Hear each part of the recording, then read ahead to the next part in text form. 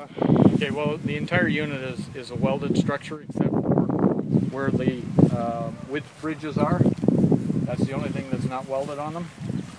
That gives it a lot more strength and repeatability when you level it up. It was already welded in a level position, so once you level it up, the stresses are out of it. Pins should all drop in. This unit here has a basket type winching arrangement where we've got a heavy enough winch on it to actually lift your boat if it was single cable, but it actually goes down through, goes back up, and comes back down again, which gives you double lifting power.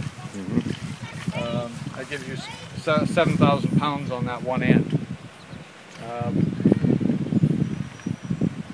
There's really not a lot else to say for it, really. It's just it's a pretty solid. Yeah, it's a pretty most of our other 1/8 wall tubing, we use 3/16 of a quarter. Gives you a lot more strength. We've also gone to an I-beam design. The I-beam allows you to freely access the cables that go through.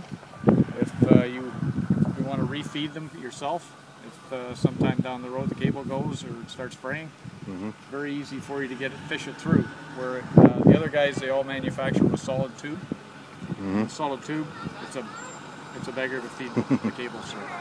And you can see the condition that your cables are in too all the time. Yeah, exactly. Easy for inspection. Yeah. So how long should these cables last? If you keep an eye on them, they should last you for your lifetime. Okay. I don't really see that there's a problem.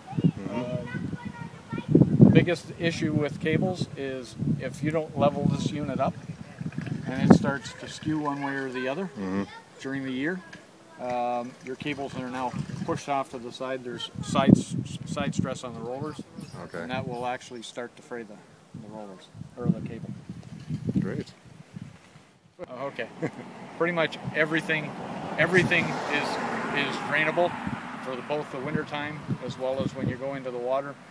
All the air comes out of it and it settles down on the bottom. It gives you the most amount of weight on it while you're sitting on the bottom. Because you don't have any issues with closed containers, when you go to pull this out of the water, it just flushes. Makes it as light as possible.